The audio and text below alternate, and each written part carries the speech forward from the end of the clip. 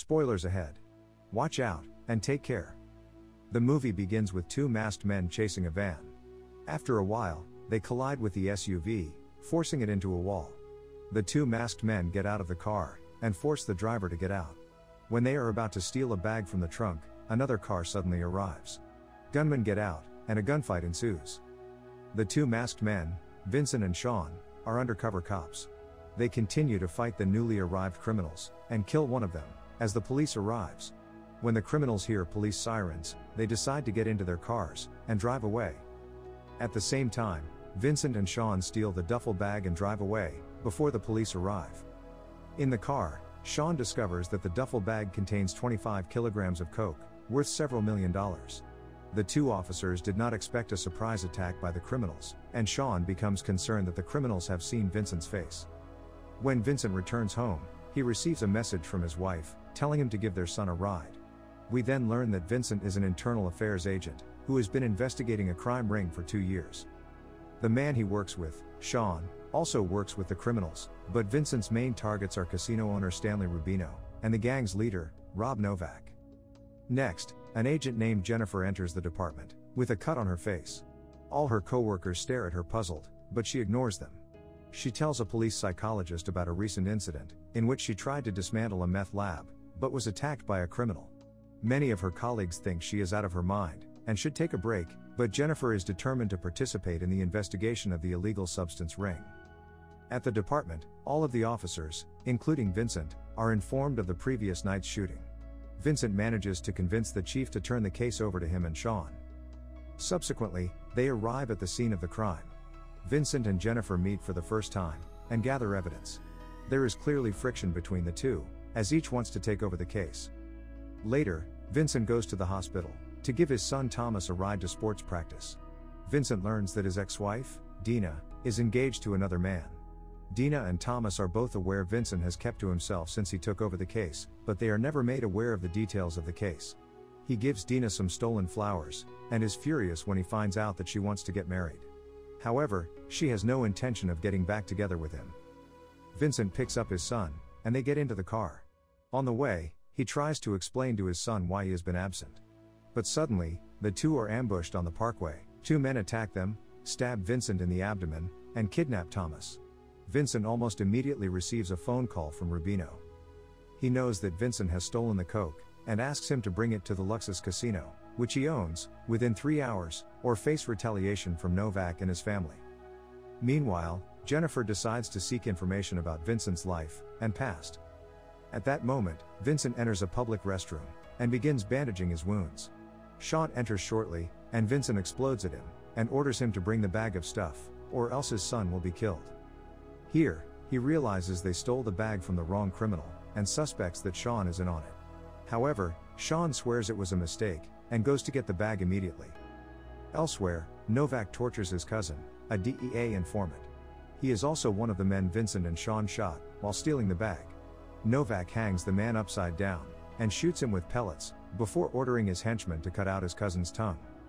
Meanwhile, Thomas is also locked inside a room, awaiting Novak's decision. In the evening, Vincent travels with the bag to Rubino's casino.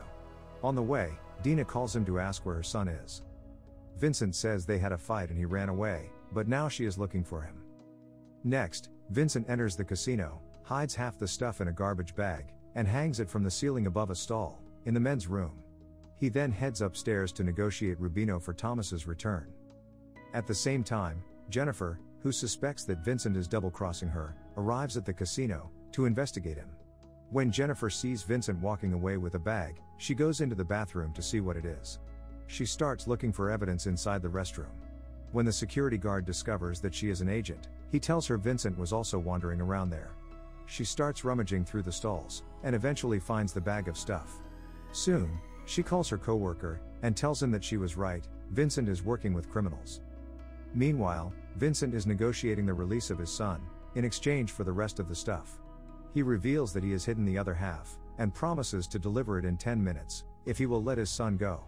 Rubino tells him that he is in trouble, as the stuff belongs to Novak, a crazed criminal, far more ruthless than he is. However, he accepts Vincent's offer, and gives him 10 minutes to bring him the rest of the stuff. Meanwhile, Jennifer takes the stuff to the women's locker room at the spa. When Vincent discovers that the bag is missing, he begins to worry, and tries to find it. Novak arrives at the casino, and begins to pressure Rubino to get the stuff, who asks him to wait another 10 minutes, and offers him a drink. A little later, Novak begins to threaten Rubino. His father, who runs an even larger criminal organization, will intervene. Security guards scan the surveillance cameras, but cannot find Vincent, who crawls through ventilation pipes, and arrives at a laundry room. After he puts on a fancy costume, he enters a storage room, where he starts putting sugar inside the bags, to make them look like the stuff. He goes to the bar, and tells them to bring a bottle of wine to Rubino's office. He then hands over the bag with sugar, and reveals that he is a police officer. However, he also lies and says the officers have arrived here to catch them, so he urges them to escape through the hidden exit. Soon, the waiter brings wine, and the criminals think it is the police. Novak thanks Vincent for the information, and leaves. Rubino releases Thomas, and orders Vincent to leave the casino.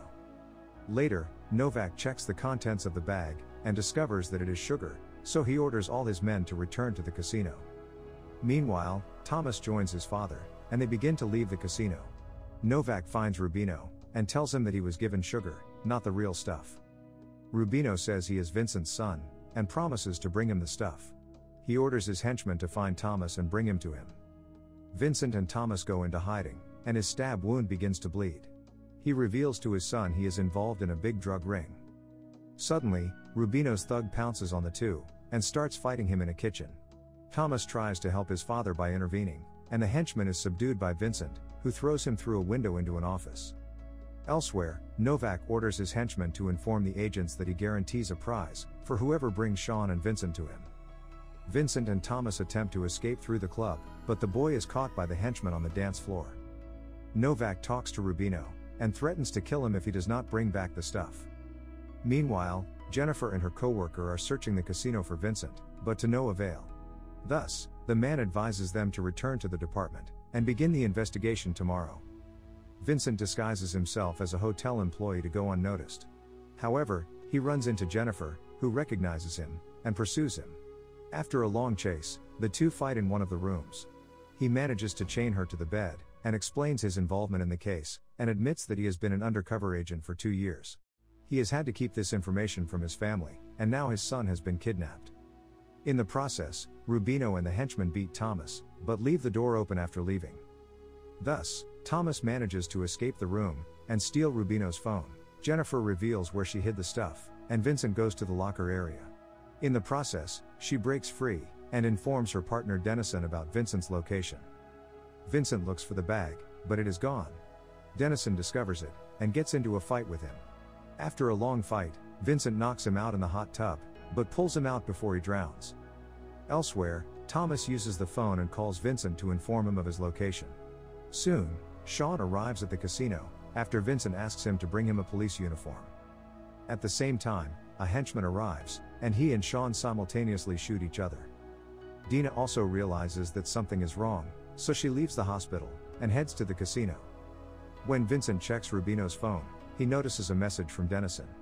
He is working with Novak, and has informed his superiors that the narcotics are missing, and that Vincent may be able to locate them. Dennison and Jennifer find Sean's body. As she calls for backup, the man chokes Sean to death, as he knows that Dennison is a cop who also works with criminals. Dennison tells Jennifer that he is going to meet with backup. He meets with Novak in the elevator. We discover that he protects Novak's business by paying off other agents. Novak knows the police are coming, and threatens Dennison, saying he is not doing what he is paid to do. However, Dennison says that in the department, he has a list with Novak's data and his family, and if he kills him, their business in Vegas will be shattered. Next, Vincent creates chaos in the nightclub, fighting against Rubino's henchmen. He breaks champagne bottles and kills the thugs, before fleeing with Thomas. They get into an exhibition supercar, and drive away, as Novak shoots at them. Rubino attempts to flee, but is stopped by Jennifer Dennison and a group of other officers. Vincent and Thomas make their way to the parking lot, but are chased by Novak's henchmen. Vincent gets out of the car, and orders his son to drive away, while he takes care of the henchmen. Next, Novak starts spraying tear gas canisters all over the garage.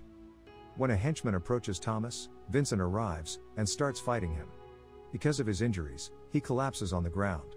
When another goon arrives to shoot him, Thomas gets into an SUV and hits him.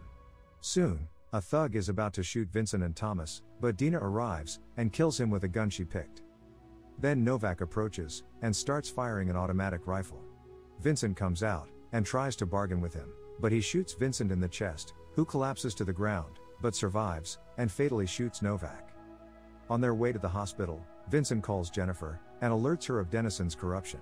At this point, she tries to shoot Denison, now that she knows the truth, but he grabs a gun and shoots her first. He then kills Rubino and the driver of the car, causing it to flip and crash. Moments later, other officers arrive. Denison claims Rubino has gone mad and killed Jennifer, but the woman gets out of the car and orders the officers to arrest Denison. Jennifer and Vincent are both transported to the hospital. Dina and Thomas are sitting by Vincent's bed when he wakes up. Jennifer enters Vincent's room, and he compliments her on her police work. Next, the CSI team is cleaning out the garage where Novak and his henchmen were found murdered. Novak's phone rings, and the caller is his father. A DEA agent on their payroll answers the phone, and informs Novak's father that there is a problem, telling him about his son's death. The end. Thank you for watching. Subscribe if you'd like to see more videos like this. Turn on the notifications, and leave a like to help the channel out.